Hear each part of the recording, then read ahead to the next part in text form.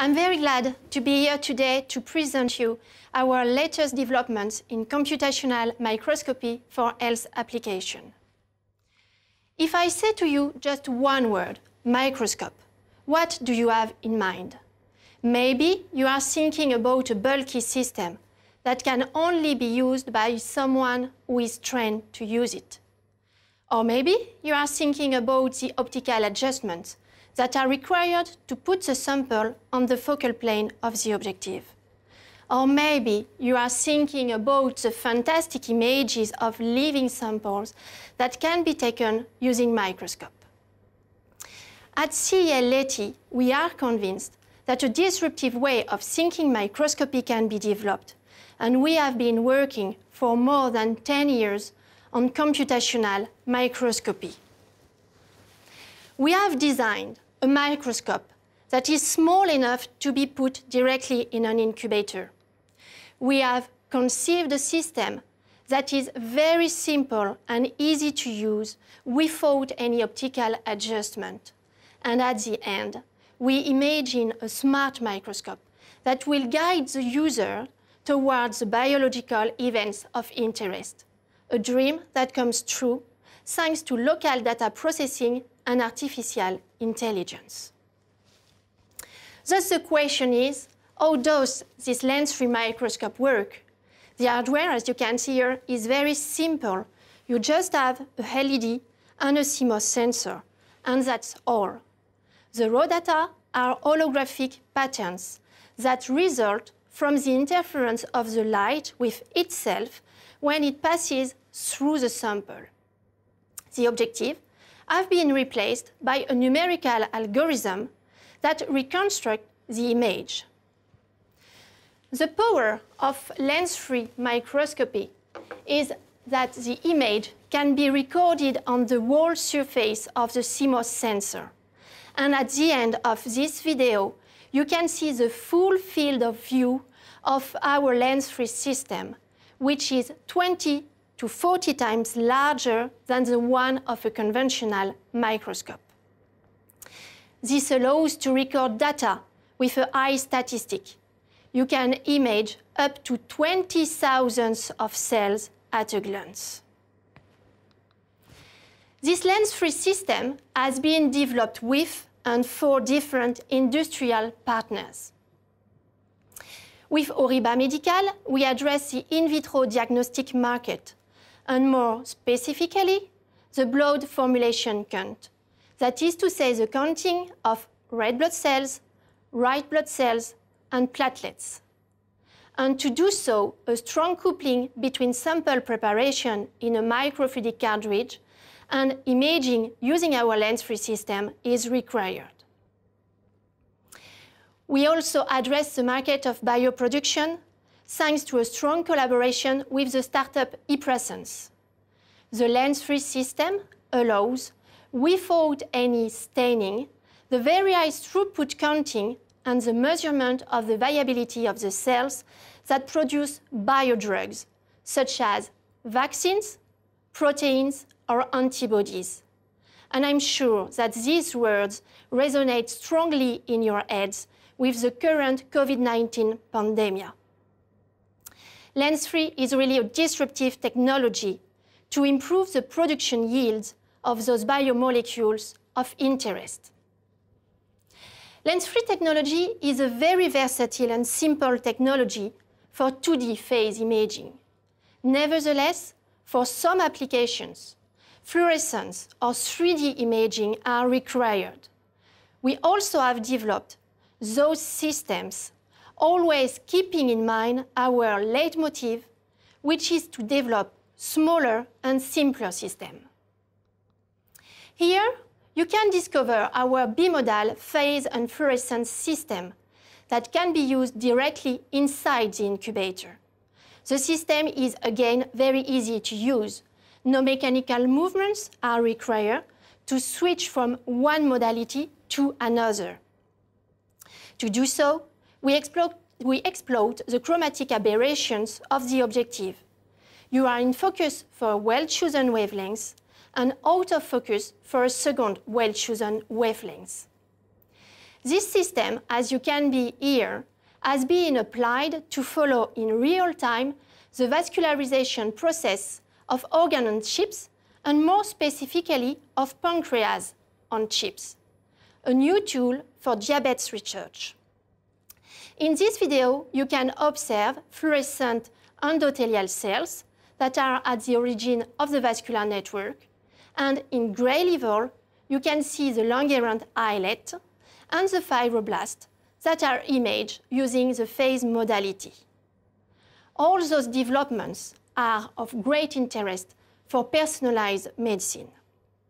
And the next step in complexity is to develop a simple, label-free 3D microscope, a system that will be compact enough to be put in the incubator.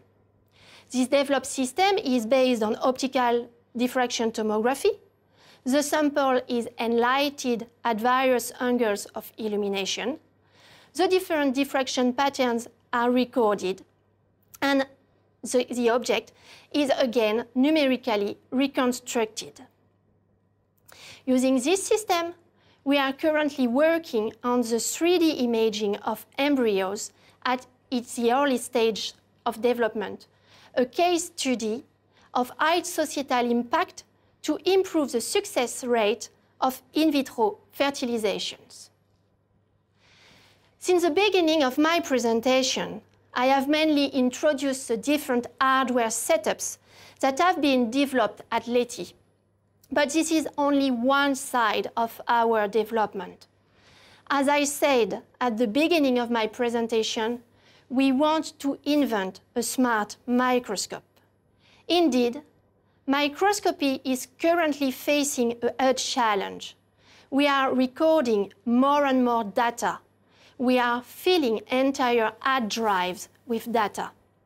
But the question is, how can we record and analyze only what is necessary? At CEA-Leti, we currently address this challenge.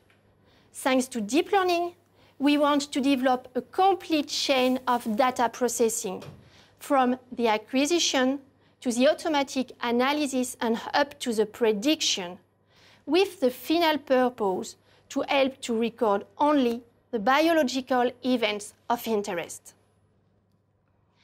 To do so, the first step is to perceive the data. That is to say, to record and reconstruct the data. Our numerical reconstruction combines conventional signal processing based on the resolution of an inverse problem with deep learning. Then, the second step is to analyze the recorded data. Thanks to deep learning, we can analyze different features in the image. We can detect the cell, we can segment the cell, we can also obtain some information about the cell dry mass or the cell speed. And all those information are analyzed at the single cell level and averaged at the level of the cell population.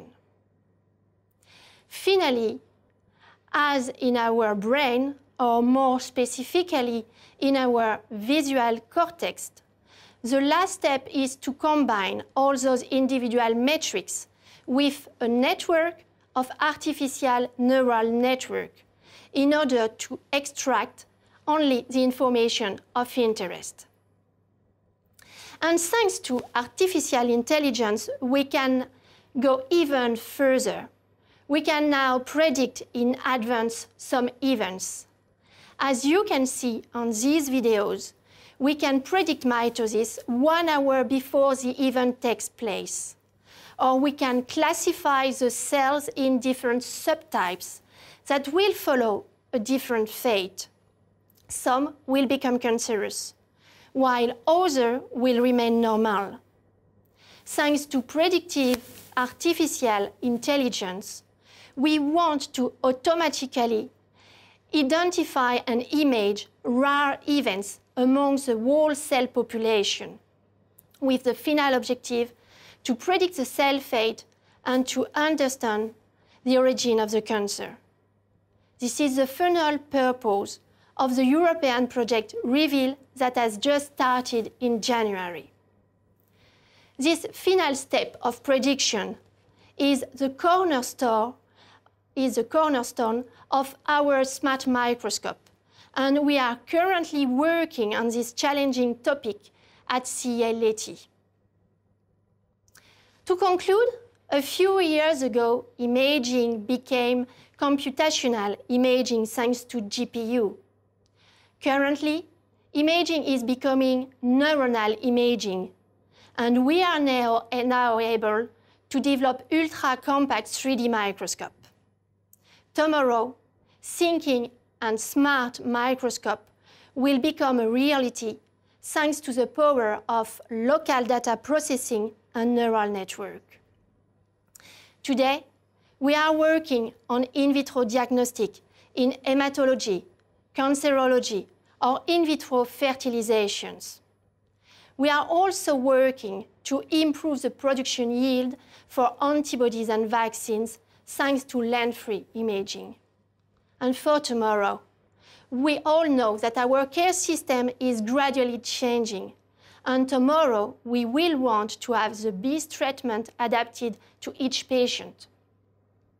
At CEA-Leti, we have in mind these changes in our future care pathway, and we are working for a more predictive and personalized medicine, developing disruptive non-conventional imaging systems such as lens-free microscopy. Thank you for your attention.